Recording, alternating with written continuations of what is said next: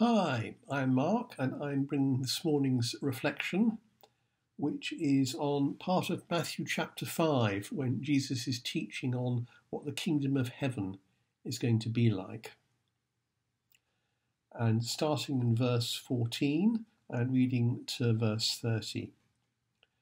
For it will be as when a man going on a journey called his servants and entrusted to them his property. To one he gave 5 talents, to another 2, to another 1, each according to his ability. Then he went away. He who had received 5 talents went at once and traded with them, and he made 5 talents more. So also he who had the 2 talents made 2 talents more. But he who received the 1 talent went and dug in the ground and hid his master's money. Now after a long time the master of those servants came and settled accounts with them. And he who had received the 5 talents came forward, bringing 5 talents more, saying, Master, you delivered to me 5 talents. Here I have made 5 talents more. His master said to him, Well done, good and faithful servant. You have been faithful over a little, I will set you over much. Enter into the joy of your master. And he who had 2 talents came forward, saying, Master, you delivered to me 2 talents. Here I have made 2 talents more. His master said to him, Well done, good and faithful servant. You have been faithful over a little, I will set you over much. Enter into the joy of your master.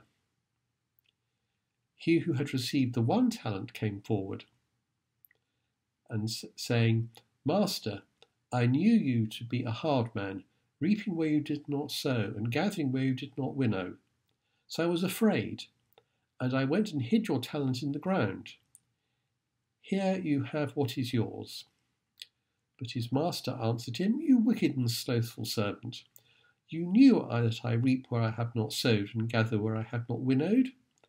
Then you ought to have invested my money with the bankers, and at my coming I should have received what was my own with interest.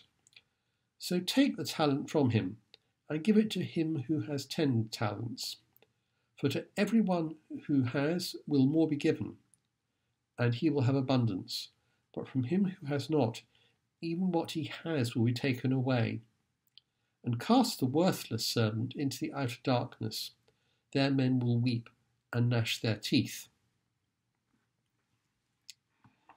Now, the parable of the talents is a fairly well-known story, and my thought today is perhaps focusing not on the usual focus, which is on the servant who has the 1 talent and what could or should that servant have done with it, but rather to think more of the servants with the 5 talents and the 2 talents. Because the servant with the 5 talents takes the money and invests it, he trades with it, as the Bible says, and he generates 5 more, the same again, and his master is pleased with him. The second servant has a smaller amount of money, but does exactly the same with it. He effectively doubles it. And the response of the master is the interesting bit here. It's not, well, you could have made more from it. It is, you have been faithful. So it is not necessarily what we do with it that matters. It is how we react to what God has given us in the first place. So are we going to use what God has given us and use it in a way that is honouring to him and brings glory to his name? So rather than comparing the 5 talents and the 2 talents given or brought back to the master when it was 10 talents and 4 talents, it is the attitude of the servant which says, well, I have been given gifts, let me use them in a way that is honouring. And the outcome of that honouring use of the gifts becomes a little bit secondary almost. It is God has given to those servants what he has selected to give them, and they have gone off and made maximum use of those gifts, whatever they may be.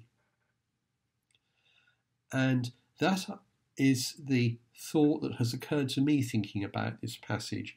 It's not 5 talents or 2 talents.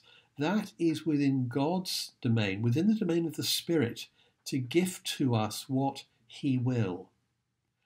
And our job is to use those gifts, those talents, whatever they may be, in the way that most honours God. And as we seek to honour God with the use of the gifts and the talents, then we get back the praise of the Lord because we have sought to honour him. And that, I think, is the important thing here, because I've heard some teaching about sort of the relative merits of the 5 talents or the 2 talents.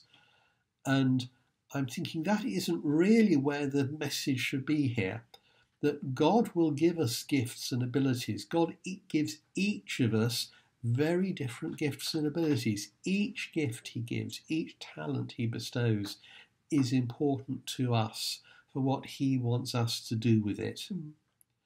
Each of us is unique. We have our unique set of gifts and abilities because he has a unique set of roles and responsibilities for each of us to take on.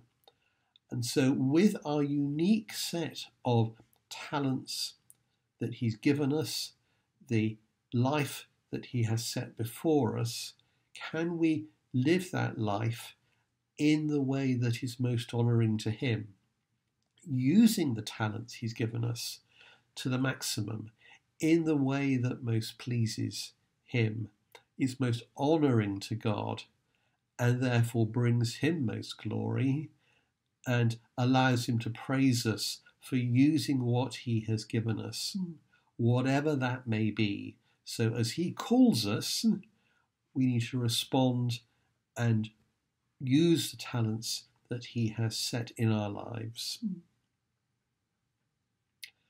And the song I'd like to link to this is that wonderful old hymn, Amazing Grace, picking up on the idea of grace, because it's grace through which God gives his talents and gifts to us. It is his grace which we are given freely, and therefore we are empowered to use those in the way that is honouring to him.